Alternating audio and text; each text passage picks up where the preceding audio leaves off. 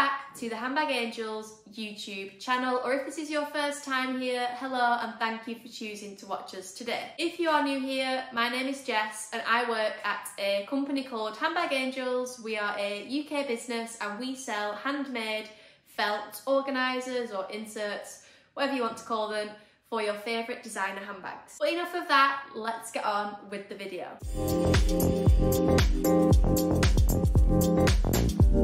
Today I'm going to be talking to you all about the Coach Tabby handbags. Now they are such popular handbags at the minute. I'm sure you've seen them all over social media. I know I definitely have, and I have actually just recently bought myself one. So that is one of the reasons why I wanted to do today's video, as well as the fact that they are just such a relevant topic in the handbag world. I do also appreciate that perhaps people aren't that familiar with the Tabby handbags. So here's a quick look at the two handbags we're going to be looking at today. This is the Coach Tabby, just the standard Tabby 26. The 26 refers to the size, and I believe you can get it in the 26 size and the 18 size. And then here we have the Pillow Tabby version. So it's the same handbag, but as you can see, it's like a squishy pillow version. And this is also in the 26 size. Both styles are so popular at the minute, and I believe that will be down to the fact that for designer handbags, they are considered quite affordable. The standard Tabby, now we have ours in like the textured leather. This is just a standard one in the 26 size. This is currently £450, whereas the pillow version is £550. So a bit of a price jump there to this style. But let's start by taking a closer look at the regular Tabby. So like I said, ours is in the textured leather. It's a lovely cream or like ivory colour with beautiful gold hardware. Now this hardware isn't too yellow, it's a really nice like toned down gold. On the back there is a slip pocket that you could perhaps fit maybe a card or a bit of cash in. I mean, there is actually a face mask in there at the minute. Let's get that out of the way. It has a detachable shoulder strap and also comes with, where is it? It also comes with an adjustable shoulder crossbody strap. So yeah, this is fully adjustable and can be worn on the shoulder or across the body. The handbag opens with a magnetic press stud, and then you've actually got another slip pocket on the front there. Inside, the lining is suede. It's like a really nice mustard colour, which you don't see very often. It's quite a nice contrast to the cream exterior. And inside you have two compartments which are divided by an internal zip pocket. And then at the back there you've got another slip pocket. So quite a lot of pockets going on here. Speaking about the lining, I do just want to quickly talk to you about our handbag liners for this bag. Now with the lining being suede, if you were to mark this with a pen or a lipstick, it's going to stain and it's going to be really hard to get clean because of it being suede. So that is why we really do recommend our handbag inserts, which I will grab now. So we have a two set of inserts here for this handbag in the colour Nude Teddy, and I will just quickly show you what they look like inside the bag. So the Nude Teddy contrasts the mustard interior really nicely. Our inserts, sorry, I've got a bit of a cold going on. Our inserts are made from 3mm felt, so they do not take up much space at all, and they're just going to make sure that the interior of your handbag is kept pristine. The middle zip pocket as well, really easy to open and close. You know, I'm not finding that it gets stuck or anything like that. Really accessible and just a great way of keeping your belongings more secure. Moving on to the pillow version of the Tabby, and like I said before, this is still the 26 size, the only difference being the material and the overall look of the bag. As you can see, it's basically like a squishy version of the regular Tabby. Now this is actually my own handbag that I have treated myself to as like an early Christmas present, and the story behind it being that I've wanted a green handbag for, well, I've been thinking about it for a month or two now. I was looking at the Mulberry Mini Alexa in the long green. I was just kind of looking at a lot of different green bags and I couldn't really pick one or think, oh, do I really want to spend that much? And I really like wearing green because I feel like it matches my hair. Like, it's a nice contrast to my hair. I've got a green jumper on, so I just like wearing a lot of green. And then about 2 weeks ago now, I went to Vista Village, the designer outlet, and this handbag was there in the Coach store. It was reduced from £550 to £450, so £100 off. I looked at it, tried it on, took a few pictures, and I didn't buy it. And then I got home, and Vista Village is not local to me. It's like a 3-hour drive. So I got home and I was like, I really wish I'd have bought that bag. So then I thought, right, I'm thinking about it this much, surely it's meant to be kind of thing. So then I went on to Facebook groups, pre-loved sites, to try and find one a little bit cheaper just to see what was out there. If not, sorry, if I couldn't, I was likely just going to buy it online, or maybe I was also thinking of ringing the Bicester Village store to see if they could ship it out to me. However, I then stumbled across this on Depop, surprisingly. Now, I do buy and sell things on Depop, but not necessarily luxury items. But I found this, and the lovely lady who was selling it had everything, the dust bag, the little cards that come with it, yeah, and it hadn't even been used. And I managed to grab this for £360. Obviously, like I said, it's meant to be £5.50, got it for £3.60, and I just thought, right, I'm doing it. So this is my me-to-me Christmas present that I've given myself early. The leather is so soft. Now, it does have a very slight texture to it, but I would class this as smooth leather. Now, I am usually a hater of smooth leather handbags because I get very scared of my nails scratching against it and stuff, but I just love the bag that much that I was willing to compromise on that, and I just took the plunge and did it. So the difference is being with this bag, the logo is leather and then outlined with the hardware rather than it being a full gold logo.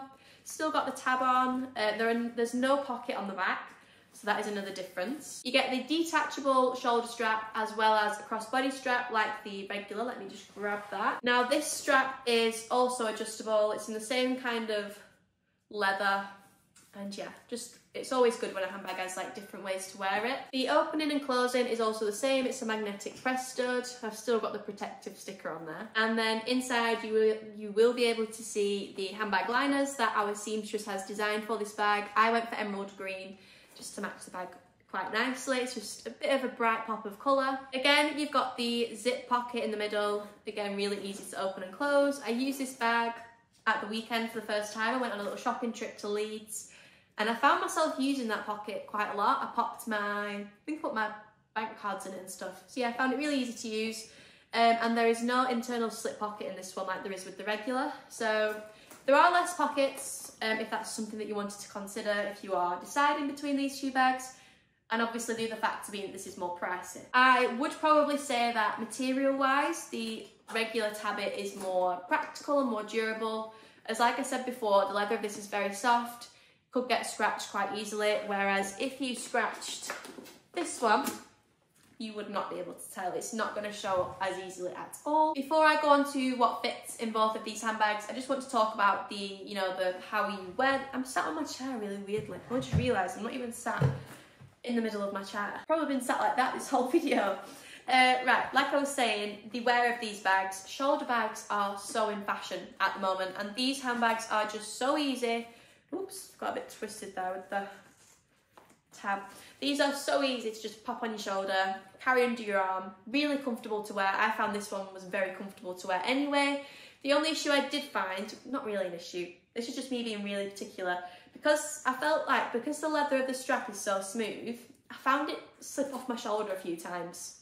Now that could have just been me not carrying it properly. I could have just, like been walking around and then it was slipping, but that was just one thing I did note. I actually haven't used the regular because this belongs to my director Leslie, but both very comfortable to wear on the shoulder. And when you remove the shoulder strap, I think both bags look great as a crossbody when you then put the longer strap on. Both come to a really good length, and like I say, it's such an added bonus when they are adjustable. So if you're on the taller or the shorter side, they're fully adjustable. So yeah, always something to bear in mind. Now, what fits in these bags? So I'm going to start with the pillow because that's just what I've got in my hand now. And then I'm basically going to see if everything that fits in here fits in the other one. So I'm going to start with a mobile phone. Just got an iPhone. Why did I just say mobile phone?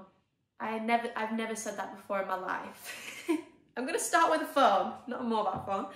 Pop that in the first pocket, and then I've also got, sorry, everything's down here that I'm using today.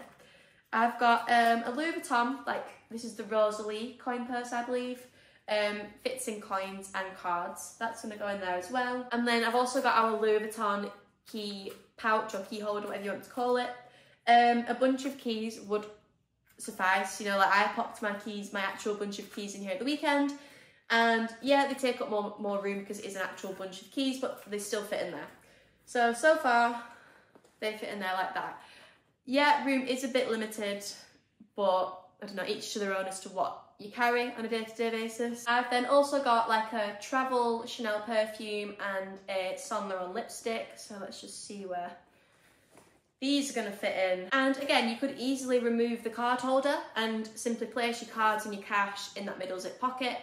So, you know, there is room to work with. So that's what that looks like so far. So as you can see, I probably can't get much more in there. If I was to put more in, I'm going to have to start piling things on top of each other. But let's see if it still closes. Yeah, that closes more than comfortably.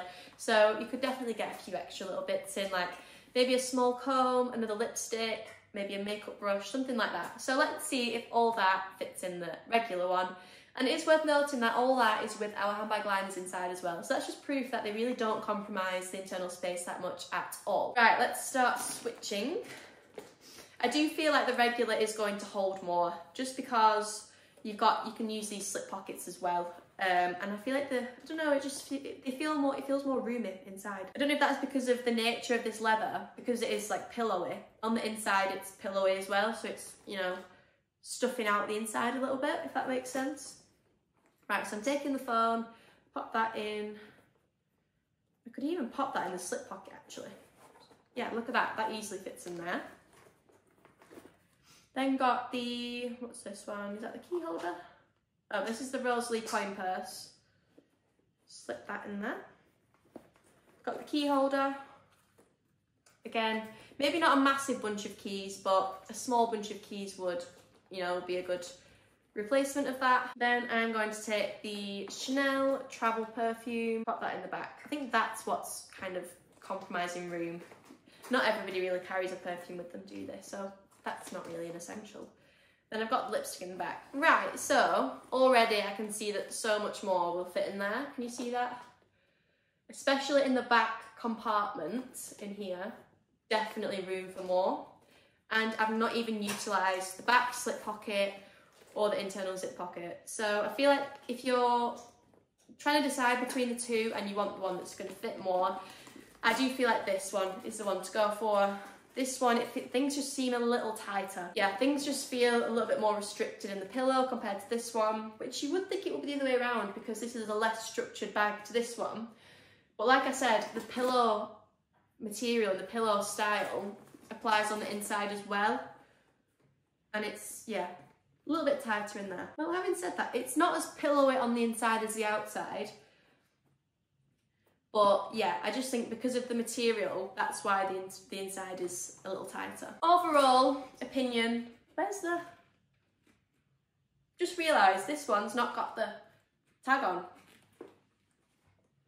Maybe it's at Leslie's house, maybe she's taken it off at some point. Or maybe it doesn't come with one. I'm gonna have to check that on the website. I was sure that it came with one of these. Anyway, my overall opinion on the Coach Tabby, I love, love, love, love it. And I did an Instagram video 3 days ago, basically saying that I bet these are going to be so popular on people's Christmas list this year because, yeah, they are still £400 or £500, but for a designer bag and the current climate with luxury handbags and price increases and all the rest, I would say that these can be considered affordable. And Coach is a brand that you can often find on websites that do discount codes. So I know that a website called My Bag, they sell Coach bags, and when you sign up you get 15% off everything. So automatically you can get 15% off Coach bags, maybe My Teresa, you know, all them kind of websites. They often do a discount code, whether it's 10%, 15%. So my point that I'm trying to make is you can usually find some kind of discount code for Coach bags, and not even on their website, they tend to do sales quite often. So yeah, some people don't really see Coach as a designer brand. I do. Yeah, it's at the lower end of like the price range, but that doesn't mean it's not designer. So, and also if you're looking to start buying luxury handbags, definitely a good place to start. I mean, I do not own many handbags. I've got this is the third bag that I've bought myself. I also have the Gucci Super Mini Marmont handbag and the Louis Vuitton Mini Pochette. Now that can be classed as a handbag or more a small leather good. But yeah, all my handbags are I would class them as affordable. My Gucci bag I managed to find pre-loved again. So if you are just trying to start out a little handbag collection, definitely a contender. That does conclude today's video. I hope you've enjoyed watching. I hope it's made you want to come back for our future videos, and it would mean the world to us if you could subscribe to our channel. It would also be really lovely if you could follow us on Instagram and TikTok, all the rest. So yeah, thank you very much for watching, and hopefully I will see you next time.